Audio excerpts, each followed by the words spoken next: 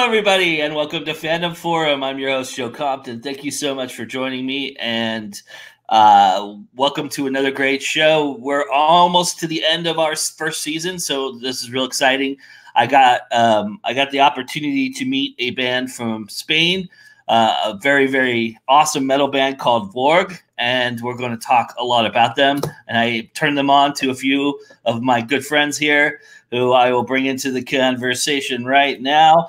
And we're going to talk all about them and this great album that they just put out. Let me first introduce you to WARG for those of you who don't know who they are. WARG was born with the firm idea of looking for a sound of its own where the thrash metal of all life is mixed in with epic, classic metal and aggressiveness of the Nordic extreme metal.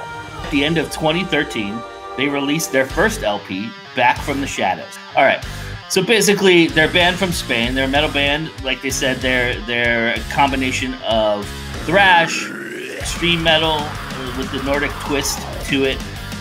And this is their third LP, which we'll be talking about today, entitled Dark Tales. It is, we'll get into what it's all about and who it is. But first, I want to let everybody here introduce themselves. All right, I'm Ed SOWDER. I'm the chief flunky, as you can see down there somewhere, at Burning Willow Press. I'm actually the vice president in charge of operations.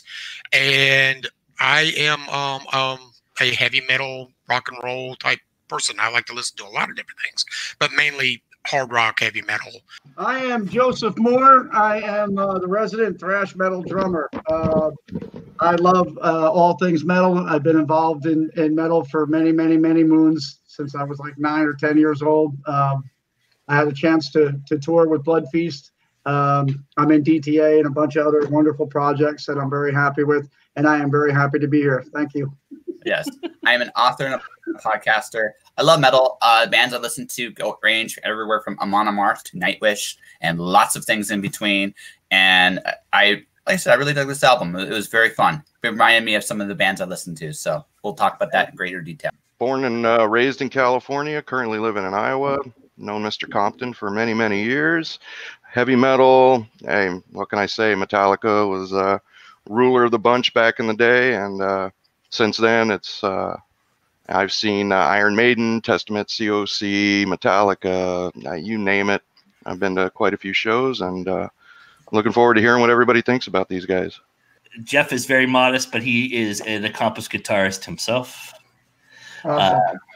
He's very good. Welcome, guys. Thank you for, first off, thank you for taking the time to sit here and talk to me about this album. Thank you for listening to the album and absorbing it.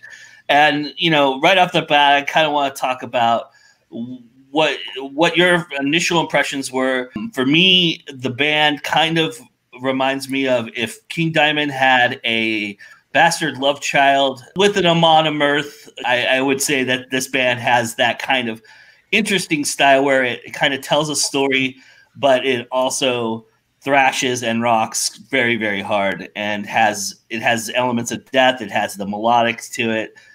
They like to cross genre, which is very interesting to me because it's not often met with very good success, and so it's very interesting how they meld all those into one. So I'm kind of curious how you guys perceived it when you first heard it. I listened to a lot of European metal, like Nightwish, Camelot, Amon Amarth, Aluvite. Like I listened to a lot of different metals, and so when I first heard Winter, I was like, okay, this kind of reminds me of that. Like they are definitely influenced by their scene, like their local scene there. Which, by the way, European metal is awesome. Just period. It's just yeah. It's fun. Yeah. It feels.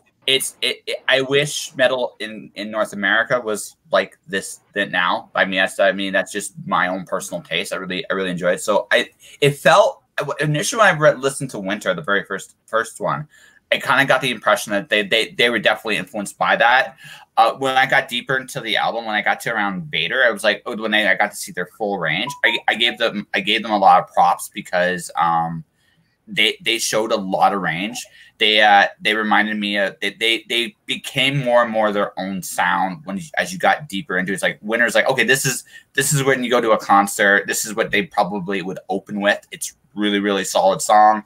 But when you get into like, they really played around with everything, and to their credit, it works. I found this band very visual, you know, like very much like you could see them on a stage doing a big show like that. Yeah. What did you think, I want to be in Joe? their mosh pit. Yeah, right. I think that these guys are definitely all over the grid as far as influences go. I hear so much going on in there, but they blend it very well. I mean, they really have a knack for threading things through cohesively. Like, I'm a huge Minimarth fan. I have been since the Crusher, and I definitely hear a Nordic influence in there. I hear bits of Cradle of Filth. And it's funny you touched on King Diamond, Joe, because I mean that one vocal style he does, the guy's range is ridiculous. I mean, as far as what his vocal capabilities are, and they do, like Josh said, you know, you go through, you know, the first song, it would be like a crowd pleaser almost, you know, something very very meat and potatoes, but tastefully done, but very punchy, you know. And then you start to develop a sense of who these guys are through the Dunwich trilogy that they have on the record, which is amazing.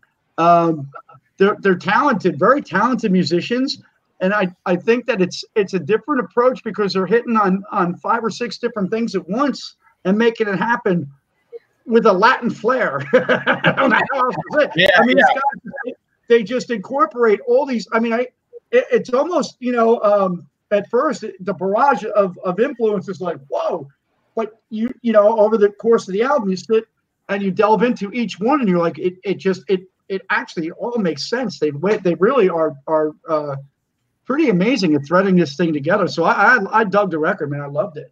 Yeah, I think especially on Winter, you kind of at the very beginning, you almost get this Sepultura kind of vocal, this growly, deep Sepultura kind of with that Spanish twang. You know, it's got that kind of that, and that's the only time though. After that, it's just like it's almost like he was like clearing his throat for that song and then moving, and then he just got deeper and deeper and higher as this register, you know, as the album goes on. And I would almost guarantee they didn't record it in that order. So that's pretty fascinating that's how it happens like that. Yeah. It's interesting that you brought up Sepultura because I was thinking a lot of the same thing when we got to Heresy and when I was listening to Arrival. Not only Sepultura, but King Diamond as well. And I hadn't heard anything. I hadn't been listening to King Diamond since the 90s, so that took me way back into my memory. To come from their existence, turn the control over me. Winter, in my heart everything is winter. Watch my soul freezing all that. Now, everybody's been touching on Winter, and you know, Josh even mentioned Vader. As far as I'm concerned, the Horror and Heresy were 2 of my favorites off the whole album. They were out there, and you know, even the madness at the very end of it, and I mean, all of them. If I had a 5-star rating for all of them, I'd give them 4 or 5 stars all the way across. I mean, they were just that well done. Yeah. Well, everybody's kind of mentioning the obvious stuff, Amon Amarth and Camelot, and what was it? Sepultura. Yeah, definitely Winter. He had that growl going on, and I didn't hear it on any of the other songs. So I'm trying to remember the name of the song that reminded me of Symphony X. I think it was the Horror. That's what I was thinking. It just, I don't know. I used to listen to a band called Symphony X. Don't know if anybody else ever did. This back in the 90s. They had like a couple of songs that were epic, you know, 8-minute songs, and they were, you know, sequel to one another and that kind of stuff. And it just reminded me of that song. In Flames. I don't know if anybody's ever heard of that. Yeah, good In Flames, not terrible In Flames. In Flames is kind of like well, they've been around for so long. They have like 19 albums out, and they've changed their sound so much. Yeah. So, you know, I've heard all the influences in there, and I agree with what everybody's been saying. They got this. They just blend everything into their own It's like it just after a while you're like, okay, I can't really compare this to anybody else now. What I think is cool, what I'm discovering here is that we all have a different favorite song too, which is the sign of a really good band. You know, Right. when you can go across the board at a 9-track album like this and pick out one song you really like, but it's not the same as the other person, but you also like the other songs that everybody's bringing up. That to me is a cohesive album. I don't know how everybody else feels about that, but I agree. I agree with that 100%. I think that's what makes an album fun. You know, you don't want to sit and have a chore to go through 9 tracks. If you're at 3 and, you know, you're looking at the playlist going, man, I got 6 more to go, you know, it can be difficult, you know what I mean? But these guys, they keep it fun. They keep it interesting. You know, it's a very bouncy, very lively record. And I actually do know who Symphony X is. I'm a very big fan of that band as well. And I think that you can hear a lot of that would be a power metal influence. My good friends in Attacker are power metal in that field too. And it is very odd because you're coming out of something eclectic like a Sepultura dive, you know, they're going down and getting dirty with it. And all of a sudden you got this power riff, you know, power metal riff just screamed across the, you know, and it's like, whoa. But they do this almost effortlessly. You know, there are bands that try to do this, and you either in that instance, you either are doing it or you are not doing it. You know what I mean? Somebody has a good ear, and when they're tinkering around with this stuff, I know because I sit here with a guitar for 3-4 hours a day, and I will play the same. I will just record one bass, you know, rhythm guitar track, and then I will sit there and tinker with it and add stuff to it with another track. And that's just a sign of a good ear. Whoever was doing this, all of a sudden you just add this screaming power riff in there and it fits. And somebody went, hey, that's pretty good. Let's leave that in there. Yeah. I think the one comment we can make about this band is they were definitely not afraid to experiment at all. I mean, it doesn't matter what track you look at. I like Vader, but Dunwich was a good example of this. They went, you know what? Let's just try this. What's the worst that can happen? And you got to admire that, because even if they had swung and missed, and I'm not saying they did at any point. I mean, you got to admire someone going out there and just going outside your comfort zone. It's like let's see what happens when we go here. Not a lot of bands, I mean, especially in one album, experiment with everything they did. I mean, that's the thing that really got me with this one. The other interesting thing, I don't know, Joe's been pointing this out, we all agree about the first song. Winter is almost like their warm-up album song. It's like, okay, guys, we got you in. Now let's jump, right? And that's pretty much what they did for the rest of the album. And it was like, I admire that they went and they tried something. I'm really curious what their next album's going to be. Actually, it's like, where did he go from here? All of existence, peace in my emptiness, with the great thought of blackness, the house, the world. In my heart, everything is winter. Was my soul reaching all existence? Peace in my emptiness, with the blade of the blackness, the house, the world.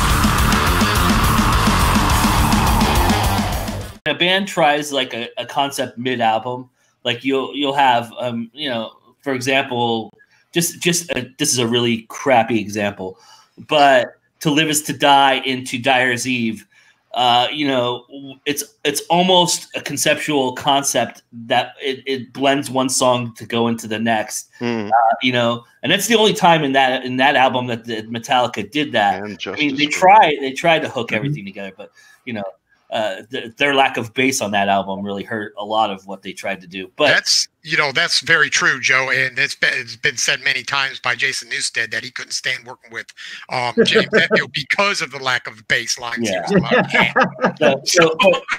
But that little part is Dunwich in a whole, because Dunwich, you can't make Dunwich one song. It's 11 minutes long, the trilogy, and it goes, but it changes tone midstream in the second song, and then it goes back and kind of recalls the first track in the third track, which is kind of just this interesting thing that they did to kind of make it all blend together.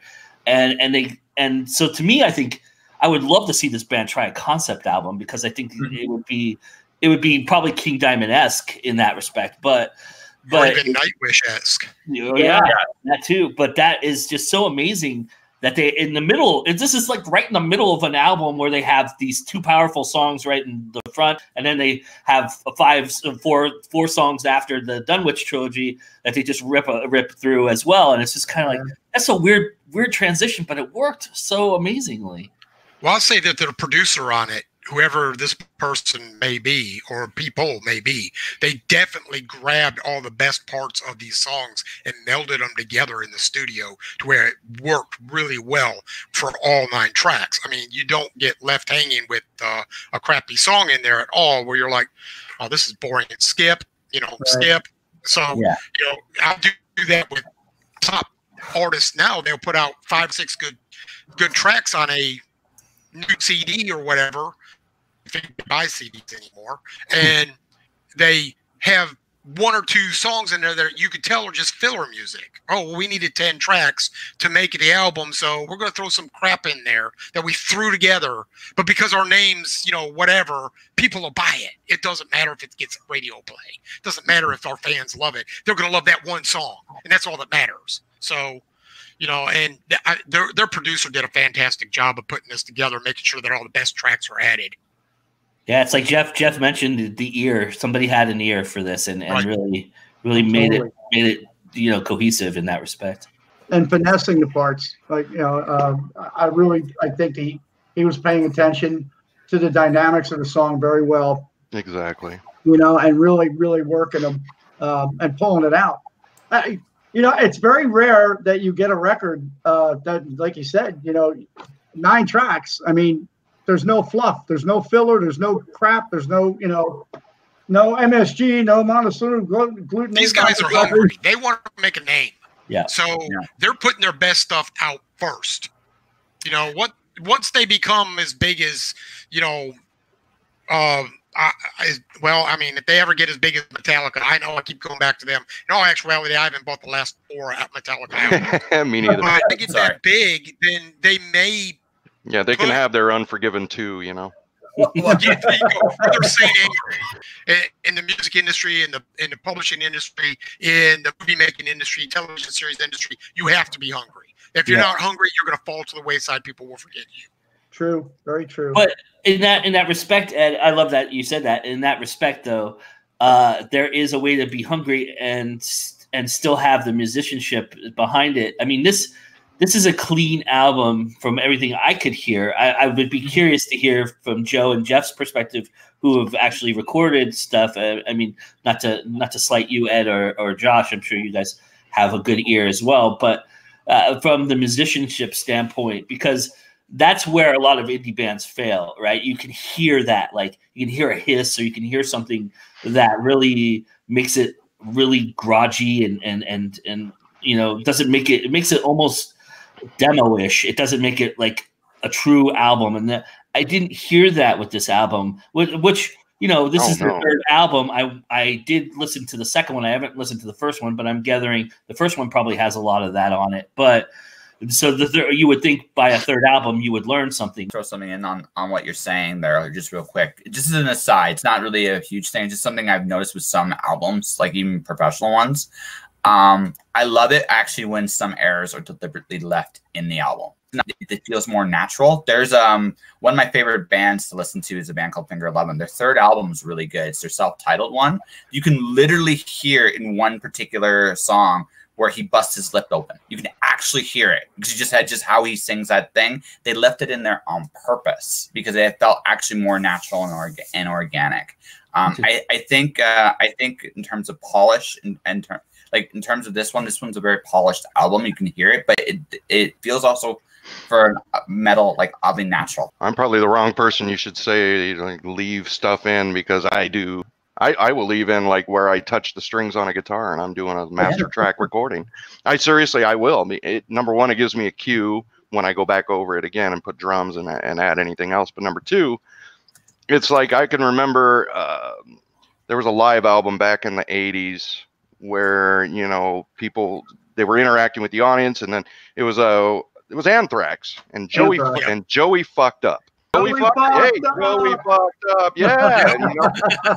And it's like when I record stuff and I'll hear where my finger did something I didn't want it to do, or even the bad nuances, those I'll get rid of because they're obviously going to be, like a missed note or something. But every now and then you can tell a guitarist like an Eddie Van Halen or Kurt Hammett or whoever, just by those little things they do with their fingers, and I'll leave that in my song because you can hear a slide down, a slide up, or into this or into that, or just the way they accentuate a note to hit to another note, stuff like that. And yeah, you can hear the guitar player in this, and WARG just do all these awesome little things, and you just like, dude, you can recognize this guitar player in 15 years when they make a name for themselves just by the little things he's doing. And as somebody who attends a lot of shows, a lot of multi-band shows, like I went to every Ozfest, I went to every Mayhem festival, and I constantly am craving those kinds of shows where you get an all-day experience. There's always one band that always comes up that you didn't hear of, that comes on stage and just rips it apart, even if you're the only one enjoying it. Which is never the case with these festivals. But if you're there's always one band that stands out, and that's the band that I gravitated to, and I'll seek out. And Amon Amarth was that band for me a few years ago. They were the opening act for the main stage, and they came out and they had the big Viking ship, and they walked out, and it was great. It was just the experience, and it was just so pristine, and the way that they came out. And I'm every time I listen to this album, I'm thinking to myself, this is the band I would have discovered at Ozfest. This is the band I would have discovered at Mayhem, because I can imagine that, as clean and pristine as the sound, this is them. This is how they've perfected their sound, and they know themselves so well. And just, it would be so interesting to hear live how they change their tone like they do in these albums. Yeah.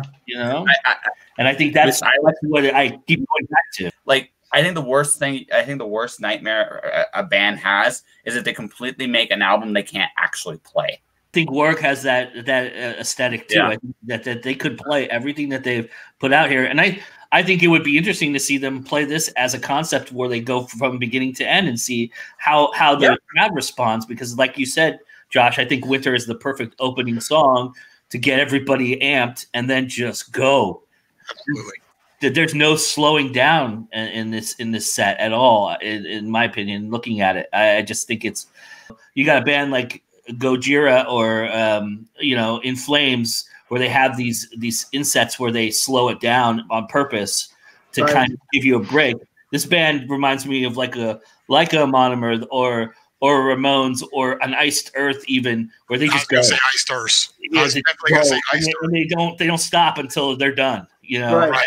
And I was always under the firm belief that if you can't play it live, you don't play it at all. Don't bring it to a studio if you can't bring it to a stage, because that's where people. I mean, at least that's where our generation and other generations came up wanting to see it. Of course you buy the album and it's great. You can plug it in the car, you do whatever, listen to it at home. But when you get in that live element, and I don't think it always has to be perfect on stage either. Just, you're imbibing your song live and you're getting it out there. But if you step off a hair to do a little embellishment or something like that, it's live. It's perfect. But that, to me, that's part of the live element. It doesn't have to be. It doesn't have to be pitch perfect, because it's not going to be. It doesn't have to be. Correct. But you have to show you're in command of that song. That being said, I don't think would anybody here not think that WARG would deliver in a live setting. I think they would. I think it'd be really fun. I'm actually curious to listen to some of their older stuff, because how would they merge like that trilogy with would they just do this trilogy with their older music? Would they do the majority of this album with a couple songs from their previous? I would be very curious to see what they actually would do with their concert experience. Yeah, I agree with that too. Well, they do tour, but it's probably going to be mainly in Spain, Barcelona, places like that. Maybe San Jose, Valencia, places like that is probably where they go. I think they are moving it around in Spain quite a bit. And I'm telling you, if those guys come through the States and do some dates in the States here, they're going to move, man. To me, it's not about marketing, but it's marketable. You know what I mean? It's definitely they definitely have their own sound, their own thing, and they're definitely onto something pretty cool, man. I'm digging it. I like these guys. Josh, I also went back and listened to the other 2 records, and I thought they were great, man. I mean, you can see the build. You can actually see how these guys are ramping up. Does anybody know who Ola England is? That rings a bell. The Haunted and Haunted, yeah, that's right. With the Viola brothers, yes. Now he has his own brand of guitars called Solar Guitars, and that is what our boys in WARG are using. Wow, no shit. Nice. Yep. That's just throwing it out there from the you got a guitarist in the group, so I had to figure that one out. No I had to figure out what they were using. That's cool, man. Joe and I play drums, so we don't know too much about strings. And if I sang, you guys would give me money to stop. You see, please stop. Here's your money. Never do it again. Oh, hey, I'm right there with you. I am not a singer at all. But actually, this is what I was gonna say though. Like music and literature do have one thing in common today. Yet there are niche markets for everything now, and the fact of the matter is, the popular market as we know it, the traditionally popular market is kind of dead. I mean, just because of just digital streaming, the way the industry had built and never caught up, it doesn't exist like it did anymore. You can drop something on Spotify, you can drop something on other platforms, and if you have a big enough audience, you can do very, very well just on that alone. I feel that especially there's a when we talk on Marv, we can talk Amorphous, we can talk a lot of the bands over there. I'm sure they would not mind being in the pop market. It's good money and all that stuff, but they're doing their thing. And I think when I look at WARG, it's like that's where they want to be. Like they have their niche. Like we're carving our own little niche for ourselves. We're gonna do. This is who we are. This is what we're gonna do. And if you like us, just keep listening because this is what you're gonna get each and every time. And that will sell. Like you may not be the big name, but you know what? You don't need to be the big name. No, you got YouTube sensations are out there now. Right? Yeah. That's my point, right? You have all kinds of niches now. So the one beautiful thing about today is, I mean, it's like me. If I have a novel I'm working on I want to try to get into the Big 5 agency, but I also have an independent book series where I can be as creative as I want. That book series is going to go its own little direction, and I don't really care. If it makes it big, it makes it big. It doesn't, it doesn't. And same with bands. Like bands say, it's like, you know what, this is my niche. It's all good to me. And I mean, in that one sense, it's a great time to be an artist in anything you're doing because your accessibility to get content out there is phenomenal today. Oh yeah, there's so many different avenues. I mean, you got platforms all over the grid. I mean, these guys in WARG have a lot of avenues to pursue here in the States, and I'm praying that they do, man, because I'm telling you, that's going to catch fire. These guys are definitely onto something. And you know, Josh, I'll be honest with you. They're like you said about if you wrote your own series of books, right?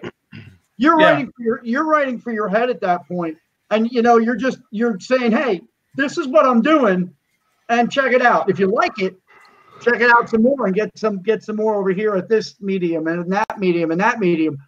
If you don't like it, move on to something else.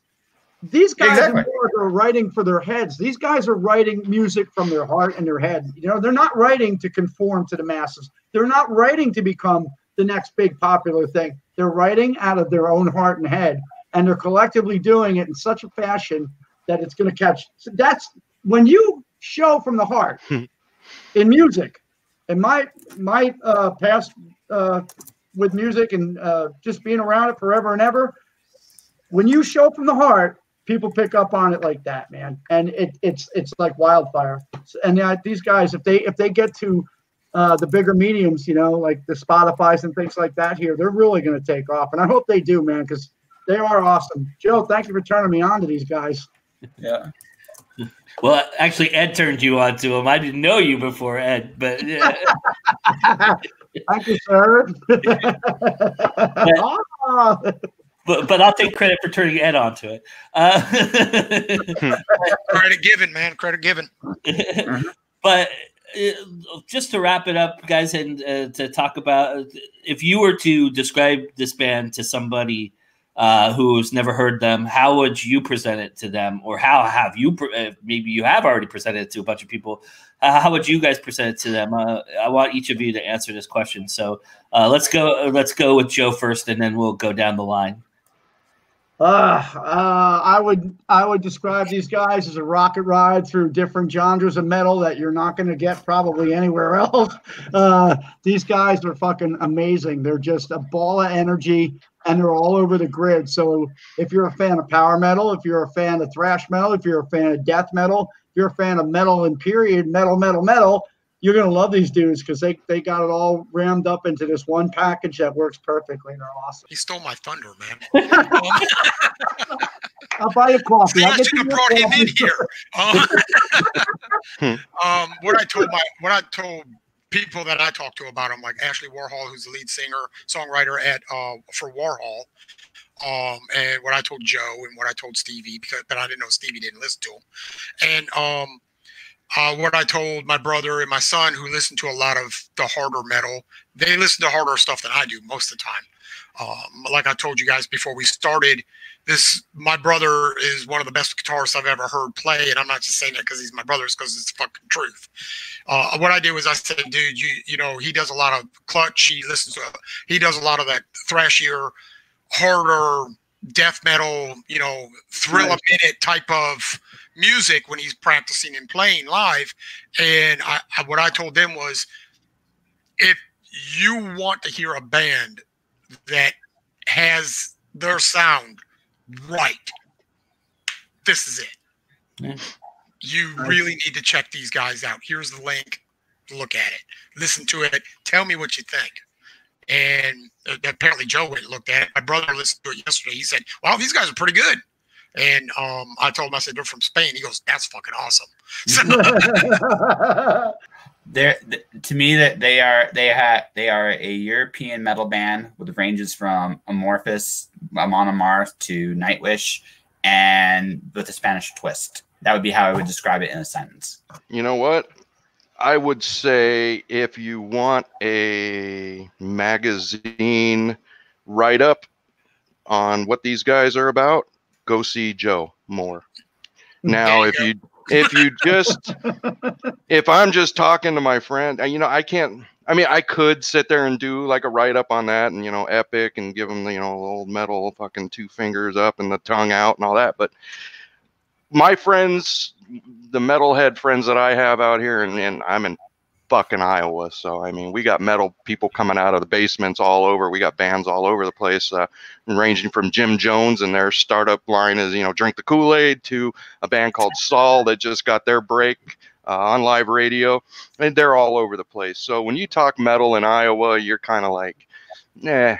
I just tell people, hey, you like metal, obviously you can tell another heavy metalhead person, and I would just tell them to go listen to it. I wouldn't ramp it up in any way whatsoever. Hey, you heard this band WARG? No, I haven't heard them before. Check them out. They're from Spain. You know, see what you think. That's all I would do, just from, you know, my perspective out here. And you know, it's kind of like, it's like going to an Ozfest show and trying to promote a band. I just wouldn't do it. I would just say, hey, you like metal? Yes, here it is. Go listen to this and see what you think. Well, guys, thank you so much for taking the time to sit here and talk to me. I knew this was going to be a nice, lively conversation. You guys are awesome. Thank you for listening to the band, and I'm glad that we've got 4 new fans here. I'm just going to go ahead and assume that, and say that, you know, that's the whole purpose of why we do what we do here, and for this show especially. So I'm really happy to hear that, and you guys were awesome. Thank you so much for describing everything that I was feeling, because I was feeling exactly the way you guys are feeling about it, and it was great to hear all that. And it's a wonderful thing to have a band that is kind of changing things a little bit, doing something a little bit different, and yet still have that sound that you recognize. And that's how I would describe WARG. I think they're They're a band you could point your finger to many influences and different influences as we've all have here today. And you can also say that they have certain tones to them and things that will remind you of other things. And as we've done that several times today as well. But ultimately, the cool thing about WARG that I think differentiates them from anything that I've heard recently, especially, is that they're developing their own niche. They are becoming a niche in their own, and they're doing something different. And it's because of the style, because of the respect they have for the genre that they're playing and the styles that they've come to honed and created. They found a way to merge all of their likes into one thing, and that is an awesome way to do it. That's an indie band for you. With that being said, it's always time to go indie now. Winter in my heart, everything is winter.